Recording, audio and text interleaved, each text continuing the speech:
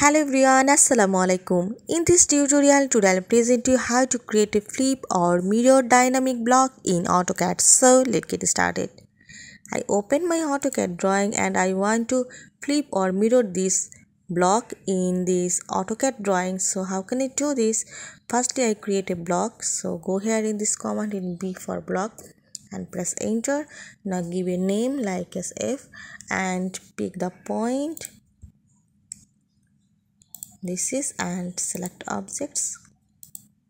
Now press enter and give it a OK. Now go here in this block items and double click on here. This is my block F and press OK to edit this block definition. I edit this block definition, so go here in this parameters and now this is flip and flip these parameters. Make this snap on. This is and I give a flip parameters. Now go to create an action, so action palette and this is flip action. Select these parameters and select whole objects. Now press enter and close this block edit definition.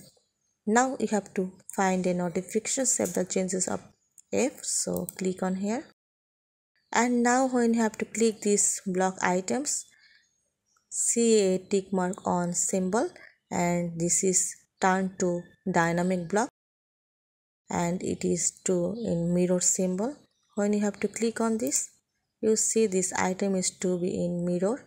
Again click on. So in this we have to mirror or flip dynamic blocks in AutoCAD. I hope you'll enjoy this video. Thanks for watching and don't forget to subscribe my channel. Thank you.